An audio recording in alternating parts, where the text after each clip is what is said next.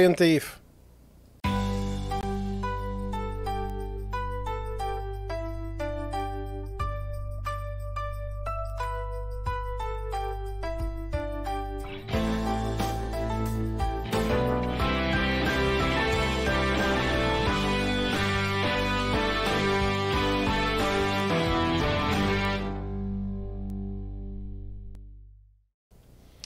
Good morning, everyone.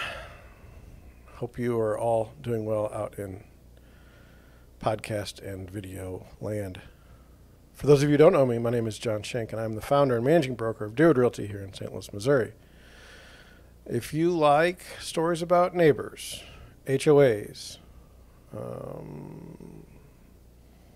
let's see, what else? What else could we say? Bad real estate agents, bad development deals, bad real estate developers, then you've come to the right place.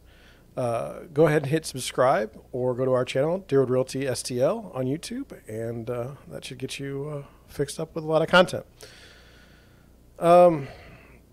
I like the rest of the world. I like to get out of St. Louis with the way I think, and I like to think about the rest of the world, and I like to see how other cultures think about things and how they do things. And I have found a wonderful story today out of Taiwan. A woman is very upset that her scallions were stolen.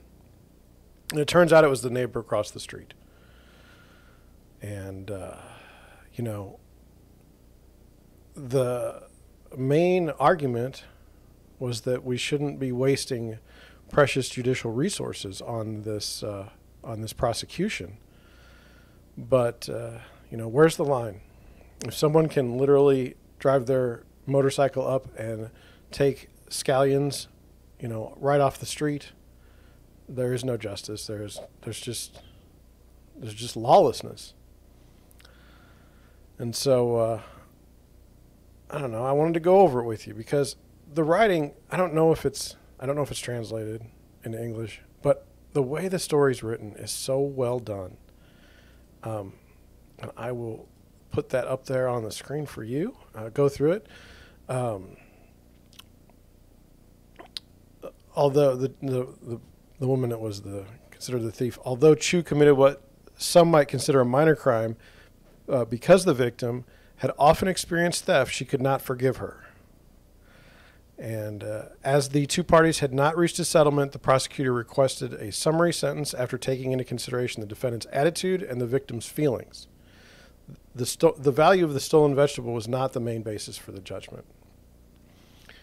And so what had happened is in July, Yin called the police after discovering that the scallions she had planted in front of her house were being stolen. So this wasn't an isolated event. This had happened multiple times. The police checked the surveillance camera, and they had found someone had parked a motorcycle in front of the home and then left after they had, you know, taken the plant. And the thing is that the person that was taking it was living just across the street from our person. And so, you know, a lot of times I'll hear this argument. I'll get this right here like this. A lot of times I'll hear the argument that, you know, it's just a minor transgression. You should allow, you know, things like this to go through. And I understand the relevance argument. If it was your scallions, that's one thing. If it's your catalytic converters, that's quite a different situation. Somewhat based on value. This article is more based on the principle of it all. And so I just wanted to go over some of the thoughts I had and some of the questions. And one of those would be, some might say it is a minor crime, but the victim had experienced previous theft and therefore could not forgive her neighbor. And so so this is a person that's had their things stolen before and they didn't like it, and so they took that into consideration. Another thing they took into consideration was the victim's feelings and the defendant's attitude. And then they said in the article, the value of the plant was not the basis for the judgment. And so I was wondering, in the United States, do we consider the victim's feelings and the defendant's attitude? I think we definitely, when you see court cases, you'll see people, get up on the stand and say, you did this or that and it was terrible. And I totally understand that. But do we look at the defendant's attitude in making a decision? And then some legal experts said that the prosecutor should not have brought the charges or should have deferred prosecution, arguing that there is no need to consume judicial resources on such minor incidents. And I was just wondering what you thought about that.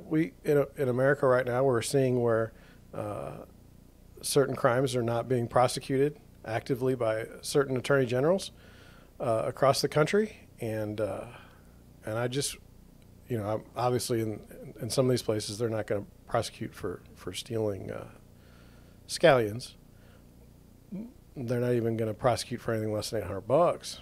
So anyway, the question becomes is it okay to steal from somebody? I mean, that's kind of the way this is, and this is kind of the way this particular group is looking at it, and they're saying this is not okay.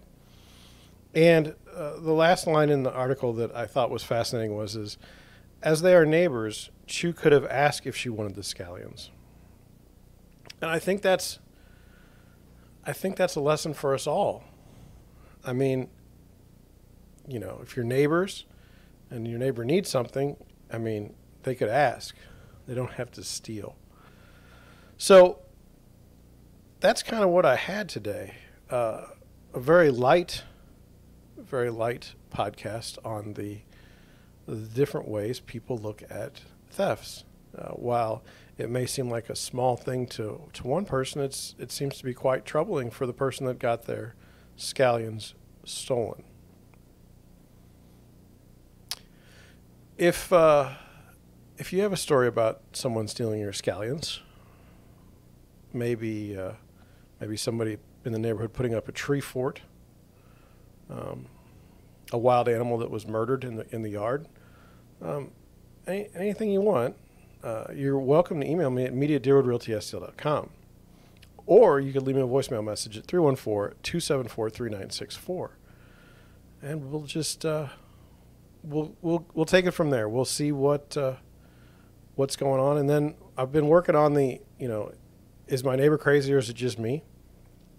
And that will be out as soon as I can put it together. But that's a new thing we're going to do, and I think we can have a lot of fun with it. So, not a long video today, but I think important if it was a turnip, would they be prosecuted? An orange? Anyway, thanks for listening, thanks for watching, and I'll catch you on the next one.